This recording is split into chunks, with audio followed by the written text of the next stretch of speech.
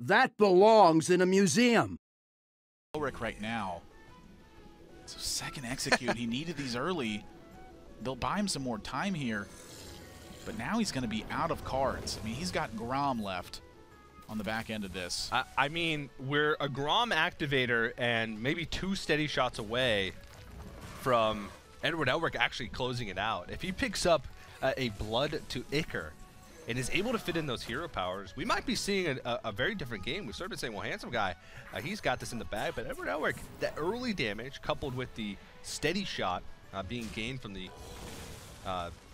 Sir Finley Murgleton, it's a pretty big deal. Oh, Fiery War X gets drawn, and that's 6 damage over 2 turns.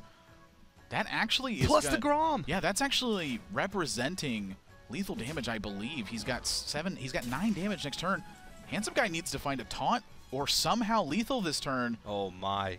There's no way he can find lethal. He nourishes. He's only got 5 mana left. There's no way. Even if he picks up multiple, he only has 1 Innervate left in the deck. A Dark Arakoa, he can't cast that. Oh no. That amount of mana.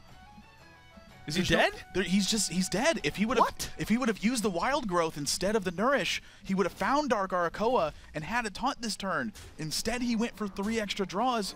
Grom is Edward Elric's last card, and he's going to take a quick game number 1. How?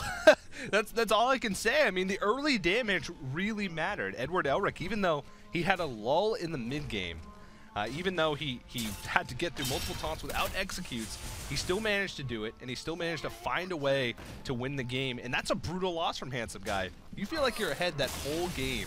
You look back, you think, could I have gained life at any point? But I don't know. That's a really good win for Edward Elric. I mean, the only thing that you got to, I think, even potentially criticize is the Nourish or the Wild Growth.